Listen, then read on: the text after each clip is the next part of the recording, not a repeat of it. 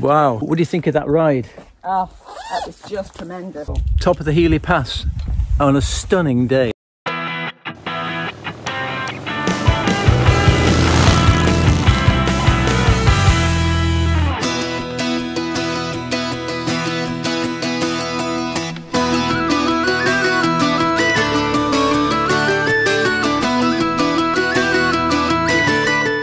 We were really excited about our route today because it involved riding some amazing roads, including the stunning Healy Pass and quite a lot of the Ring of Kerry before getting to our final destination of Portmagee. So good morning folks from the bowels of the Maritime Hotel. Had a brilliant night last night here in Bantry. Great meal, great beer obviously. And today the weather looks fantastic. So today we're off to Portmagee via, first of all, the Healy Pass and part of the Ring of Kerry. So we'll check in on the road. Strictly speaking, the Healy Pass isn't on the Wild Atlantic Way, but we'd heard so much about it and it came highly recommended as one of the most stunning rides in Ireland. Not to mention the 12 kilometres of hairpin bends, it was just too good to miss.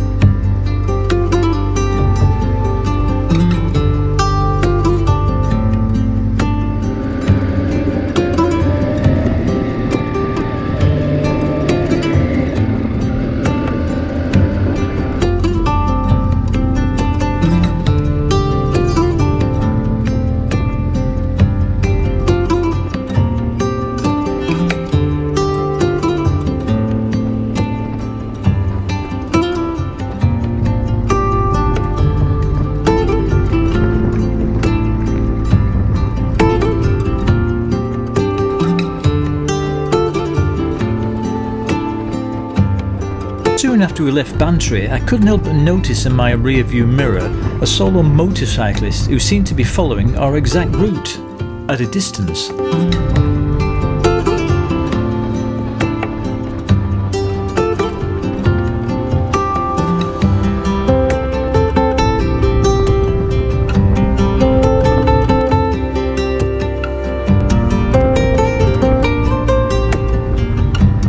The Healy Pass is one of the most spectacular mountain passes in the whole of Ireland. And even though it wasn't on the Wild Atlantic Way, it was well worth taking a detour. And the truth is, I didn't even know it existed until I watched a video by Dave Perry of Wheelie TV. Go and check out his channel for more great ideas of where to ride in Ireland. The mystery of the solo motorcyclist solved. It turns out our fellow biker was Tim, a local rider who follows the channel. He pulled over to say hi just before the pass when we stopped to change the GoPro batteries. Sorry we didn't get a photo, Tim, but thanks for stopping by to say hello. We hope you're enjoying our Wild Atlantic Way adventures. Mystery solved, and it was on to the pass.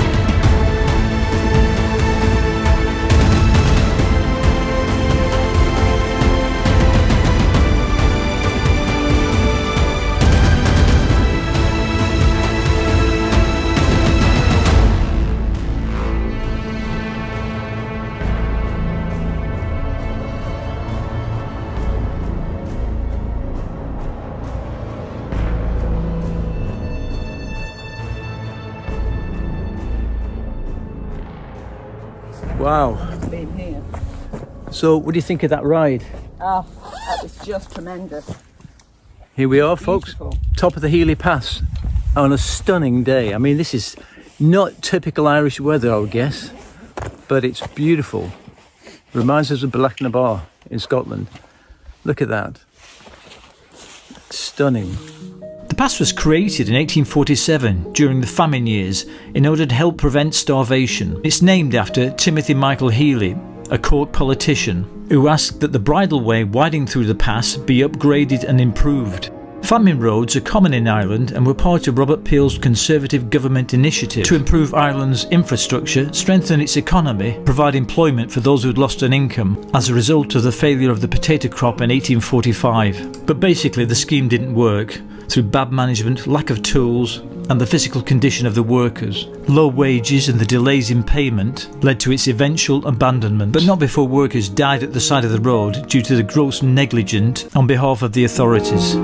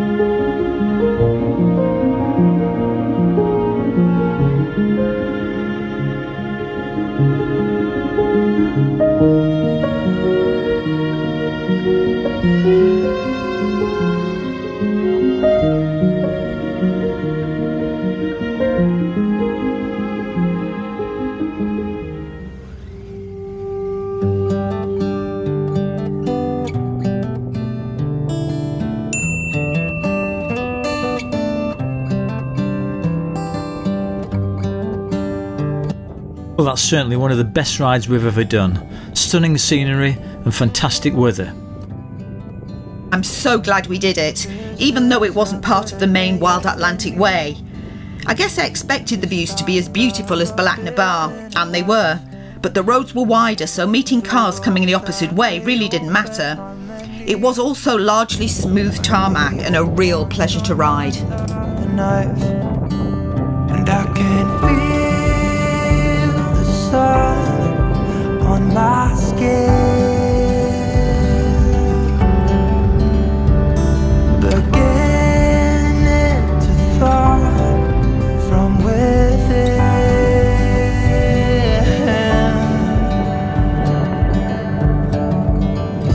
Today and not tomorrow, there's no time to borrow. Today is a good day to live.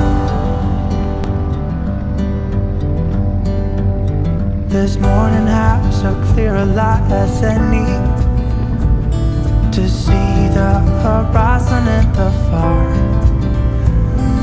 Excuses were 2 for a penny, but they've all gone out the window of this car. And when I feel the wind on my face, all that ever was is a wreck.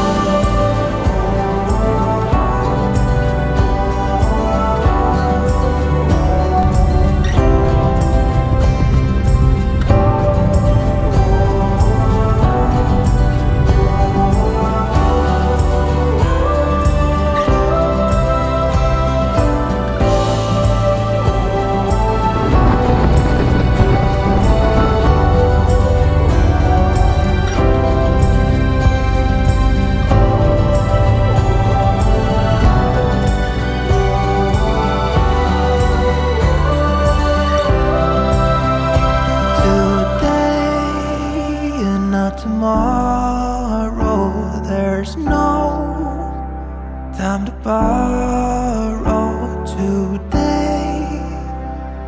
Well, something's gotta give today. Just off for a coffee stop in Ken.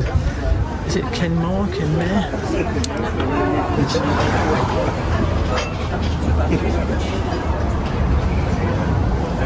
Look at this, 2 flat whites and a meal fur.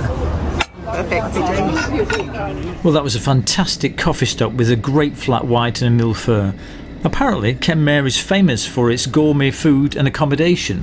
It's also been recognised as one of Europe's most beautiful small towns. CNN Travel have named 50 of the prettiest towns in Europe, and apparently Kenmare was on the list. Obviously a place to stay next time we visit. Any excuse to come back. The Ring of Kerry is one of Ireland's most popular drives and attracts thousands of tourists every year. Essentially, it's a ring road on the N70 that's about 111 miles long. It's a beautifully scenic route and you can see why it's so popular. Thankfully, we had the opportunity to ride a good half of it on the road to Portmagee.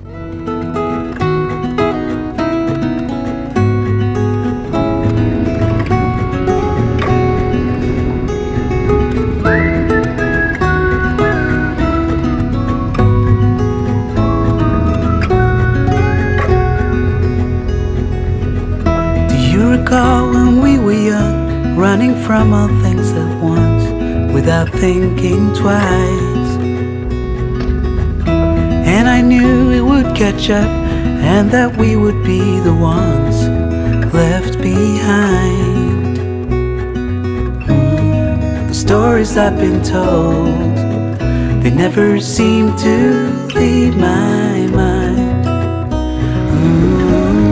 This road that I am on, I gotta stay here for some time.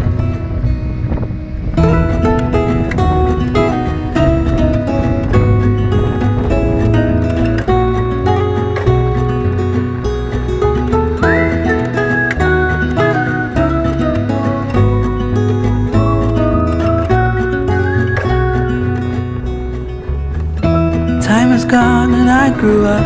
I somehow made it through without losing sight.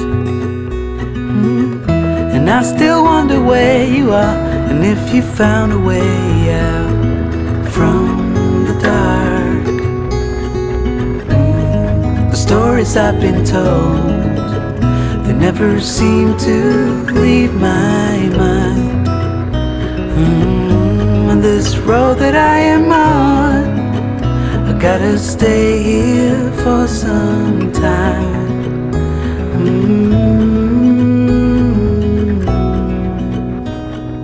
Bruises, they come and they go, and we have to try and keep up, 'cause this life's so much more.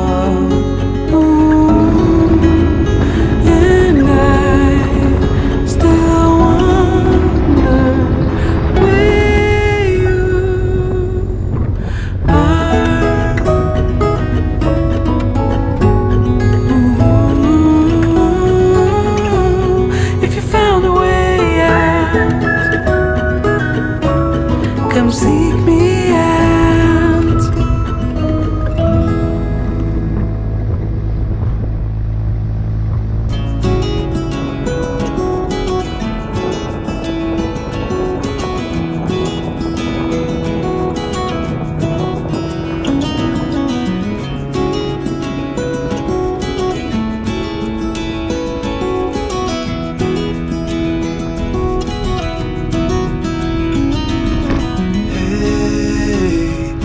You want to leave this place where we grew up, this old town, just put it all behind. Remember you and I would always find somewhere to hide when we were kids, so we could see and hear the water run. The river's gonna cry when you're gone.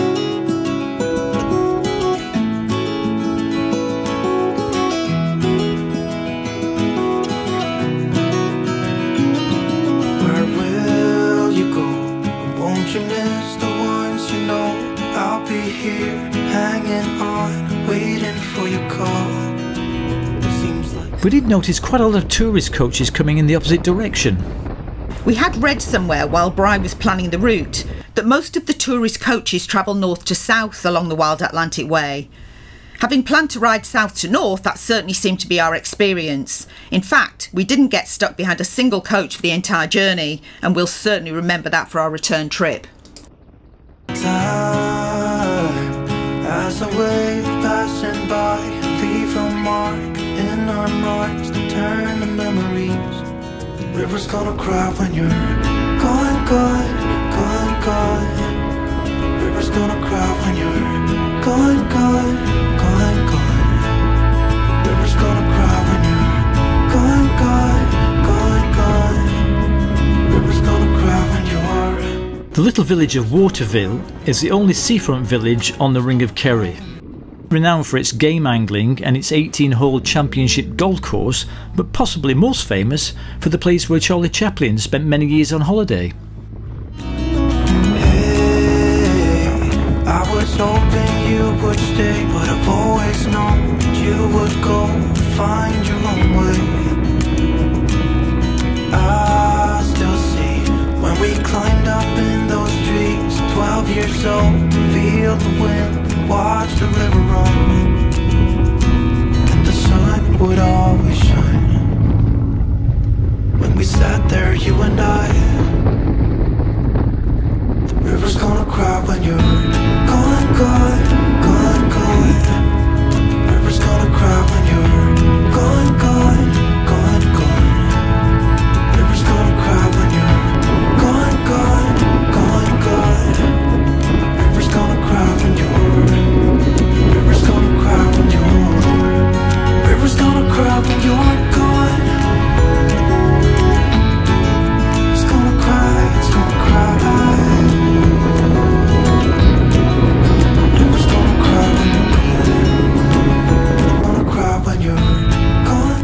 Portmagee is a beautiful, picturesque little fishing village. It shot to fame when the filming of both Star Wars, The Force Awakens and The Last Jedi took place on the nearby Skellig Islands.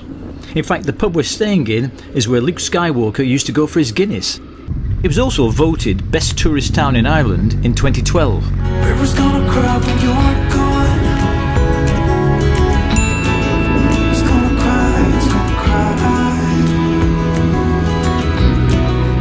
River's gonna cry when you're gone. It's gonna cry, it's gonna cry. Hey, I heard you want to leave this place where we grew up. This old town, just leave it all behind. The river's gonna cry when you're gone. Here we are, folks, just arrived at our final destinations today. The day has been glorious. As you can see, the sun is out, it's fantastic, brilliant riding, and we're here in Portmagee. Tiny little, seems like a fishing village.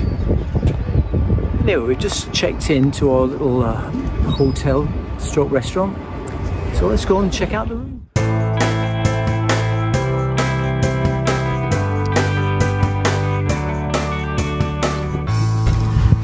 And here we are, quite hot because the sun's been out all day. It's not very spacious, but it's clean and bright. Shower room, decent sized bed, not a huge amount of space, is there? It's a bit different to last I night. mean, well, see, with nothing but a varied accommodation we're going on tours. Fine, darling. It's clean, like you say. Yeah. It's functional. It's a bit tight for space. It's fine. It'd be And- interesting to see how the restaurant and the service and everything else go. Right. Bit disappointed with parking, have to say, but Yeah. let's have a look at that This later is the on. first time we've parked in an unsecure place. We'll see. Anyway, it's Guinness o'clock soon, so let's go and check it out.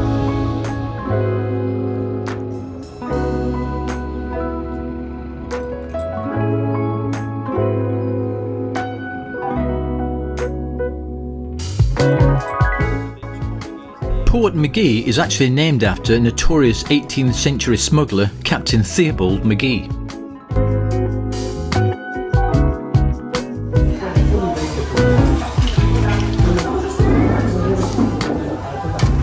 There you go.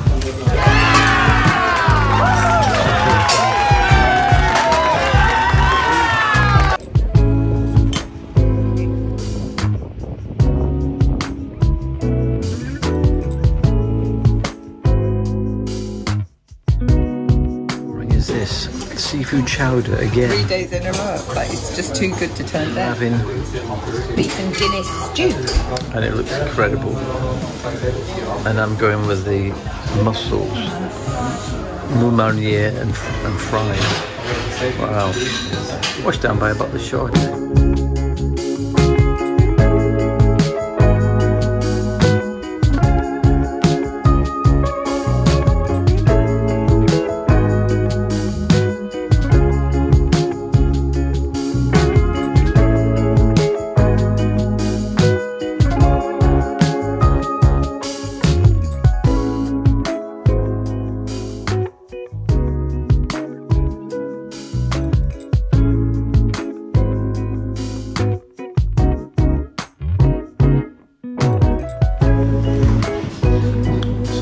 Breakfast at the moorings. Look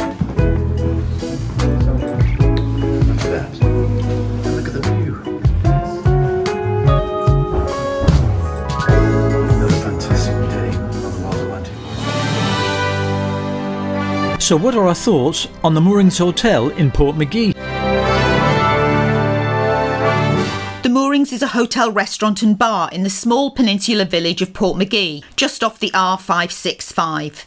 It is officially on the main Wild Atlantic Way route, so a convenient stop off and a particularly beautiful place, as you can see from our evening pictures. Our room was number 1 and we thought it was fairly small, particularly in light of our previous night's accommodation, but it was clean with a wardrobe and drawers for all our kit. The bathroom was also somewhat compact, with a small shower cubicle, loo and sink. Checking in and out was fast and friendly, and the service in the restaurant was exceptional.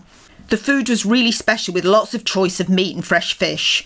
The beef Guinness stew and the fresh mussels were a very good choice. The parking was disappointing. Booking.com had mentioned that parking was one of its most popular facilities, but there was in fact no allocated parking or a secure car park.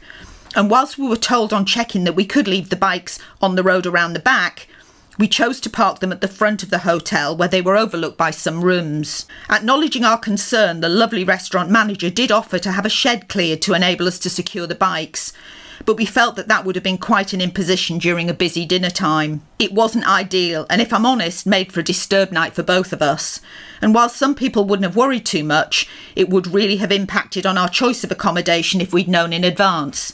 Other than parking, it really was a lovely place to visit.